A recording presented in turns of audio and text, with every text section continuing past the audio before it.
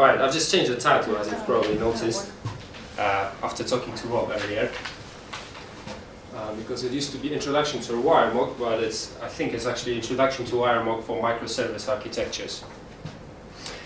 So yeah, let's talk about Wiremock. For those of you who don't know me yet, probably everybody here knows me, but I've been doing this stuff for 10 years now, 5 of which was BDD pair programming and similar practices. And the problem I want us to think about today is how we build our stubs. So when you go from company to company, you're going to start seeing patterns, and you're going to see that in some large corporations, sometimes you're going to see that people are redeveloping the same thing across different teams. And sometimes it's going to be more visible, sometimes less. Let's say in some of the banks, you're going to have to look for a long time to see those things being redeveloped. Sometimes in other organizations, you're going to see on the same floor similar things being done over and over again. And what are those things? Well, they're HTTP stubs.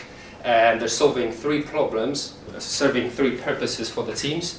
And so they've got a automated function. So there's going to be a interface which allows you to run builds in your CI loop environment and allowing you to do TDD, BDD, and things like that. There's going to be an interface, usually a GUI interface for the testers. And what that allows you to do is the testers that are on the teams are going to be able to do their exploratory testing.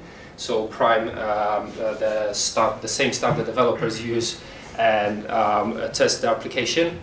And another thing that those tools have in common is the scenarios. So sometimes those scenarios are going to be hard-coded. Sometimes you'll see people doing things not only hard-coded but they're like deployable scenarios to the stub. But basically what it is let's say a user logs in, and the user logs in scenario needs priming stuff in 3 backend systems. So the stub's gonna have 3 responses primed for 3 different systems, and what the tester does, in that case, gonna prime, he or she is gonna prime via the GUI the login response basically, and be able to adjust some details in those requests and responses.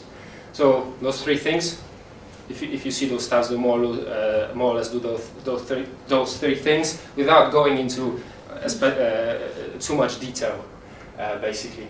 So what happens in the industry? So how does that look like compared to the other things we do, like logging? Everybody can do logging on their own. If you're talking about the smallest logging possible, it's just doing sysouts or writing to a file. Obviously, you could argue that sometimes you need more of that stuff, but for a lot of applications, all you need is simple bits like that. And what we do is we never write that stuff from scratch. What we do is we use Log4j or something like that. And then obviously if you start ramping up the complexity and use things like databases and figure out, oh, I need the data store, then it's almost a no-brainer that you're going to be using an off-the-shelf Oracle, MySQL or something like that, etc., etc., etc. So there's usually productized solutions for different sorts of problems that we solve.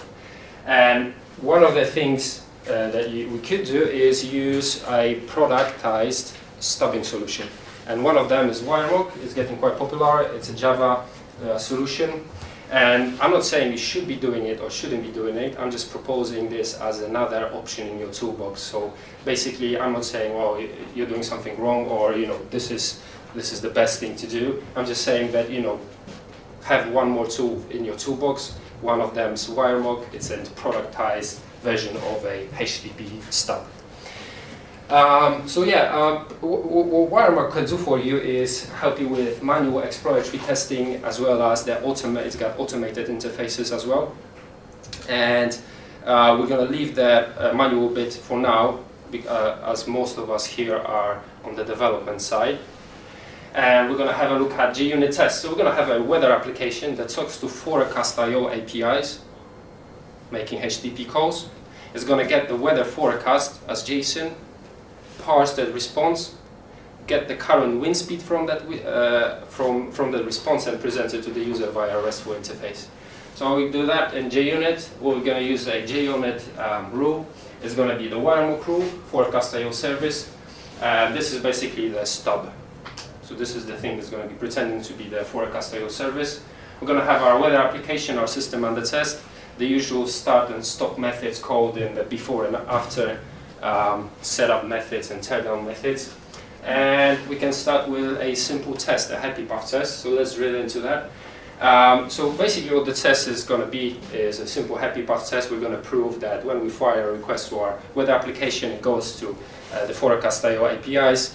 When it gets back a response, we can parse it successfully, append a suffix to the response, the wind speed, and present it to the user. So we start with the assertion.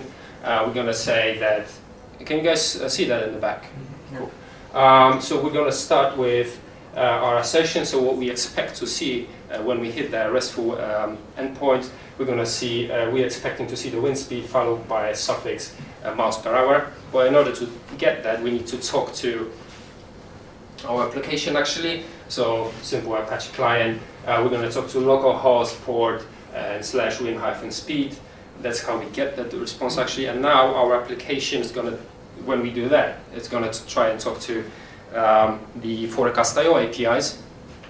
So in order to do that, in this case, forecast.io service, the Wiremock stub is going to pretend to be that forecast.io service. And we basically tell it to create a stub for a get, and whenever it receives a get request with a URL equal to /forecast/id/ the GPS coordinates, it should return a response with body, and that's the JSON payload. Just for the purpose of this demonstration, obviously the stuff returned by real forecast.io is huge, but this isn't about how to do proper BDD, TDD, how you're going to call it. It's just about how to, it's just to demonstrate how Wiremock works. So that's how a sample happy path would look like. We can have a set path as well. So let's say we don't want to blow up or with an exception or something like that to the user whenever there's a problem with the forecast.io service. So let's say whenever there's a problem on the forecast.io side, we're going to be presenting a 503 error to the user without blowing up actually. So failing gracefully. Again, talking to the same /wind speed endpoint and stubbing forecast.io. So forecast.io, tell it to create a stub for a get request with URL equal to blah, and that should return a response with status internal server error. Simple example, but just to demonstrate, you can do both happy and set paths using Wiremock. This is how it looks like, almost the whole thing. And yeah, obviously this is very simple, and it's only an introduction to what this tool can do, and this tool in particular. Keeping in mind that we've got only 10 minutes to this kind of stuff, present this. And so we've mentioned 3 things in the beginning what stubs usually do. So first thing is the automated interface, which we had a look at. Then it was the testers, when they have a look at the stuff, they need a graphical user interface, and then you need to start deploying the scenarios. There is such a thing like that. It's called traffic part. I'm one of the guys working on it, so the disclaimer here. And basically, this is how it looks like. It's a GUI. Some of you already have those stubs developed in-house, so it's going to be quite similar to that. It's just basically a productized version of a stub like that. Yeah, trafficpart.com.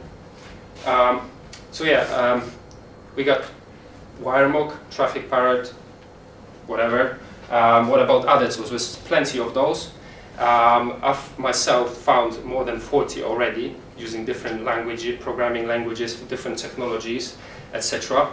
And if you want to have a comparison, if you're interested in a comparison of those tools, I've compiled a list. They're compared by what protocols do they support. So most of the time you're going to be doing HTTP stubbing, but a lot of people want to do JMS stubbing, custom TCP protocol stubbing, SMTP stubbing, etc., etc., etc. So you got that categorized by that. Whether they have GUIs or not, how much they cost as well, because some of those tools are fortunately very expensive, especially the ones that support custom TCP protocols and things like that. Whether they're supported still or not, so there it is. And yeah, that's pretty much it. So I would hope that after this talk, what you have now is another tool, if you haven't heard about Wiremock yet, have another tool in your toolbox, and basically when you get presented with a problem that you're going to have to create a new stub, you're going to have one more option in your pocket. So sometimes the best option is going to be create something in-house from scratch, from zero, but maybe sometimes one of the options is going to be to use something like Wiremock, or maybe Mountebank. That's another tool that's quite popular recently by the ThoughtWorks guys. And it supports SNTP, TCP. It's not Java, but it's JavaScript. So, yeah, more information, wiremock.org, there's plenty of stuff there. And a very interesting talk, 6 Principles for Building Photo and Microservices by Christopher Beatty. So the gentleman there describes a lot of sad parts, because happy parts are very easy to test, but when it comes to large deployments of microservices, thousands of servers and stuff like that, you're going to start seeing problems you wouldn't think that they existed actually. And things like dropped connections, slow connections in clusters, etc. Come into surface. And there's automated ways of simulating those environments in a automated fashion in your CI loop, and that talks about that actually. And yeah, that's pretty much it.